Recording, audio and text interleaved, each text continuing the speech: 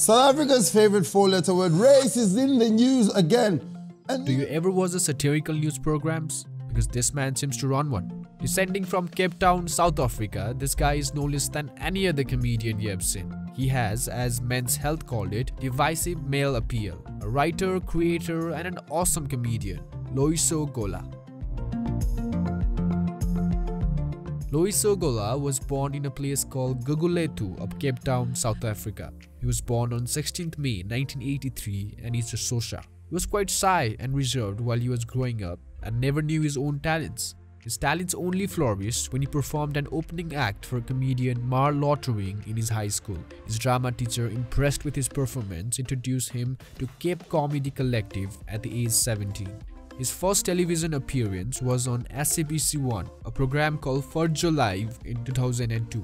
And by 2007, he was already co-hosting SABT2 Dinner with President.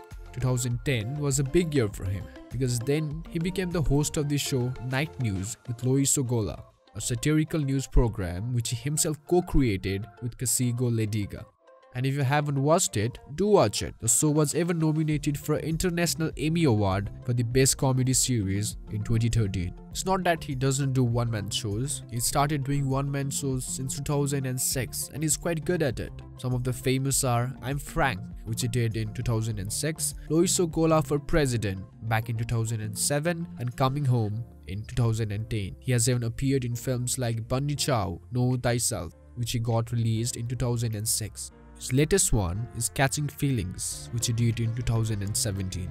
Although his net worth and many of his personal datas are yet unknown, he is estimated to be of $8 million. And although his name doesn't come up with other leading comedian, accolades and his fame is not low either. In a few years, who knows, he might be the best comedian himself.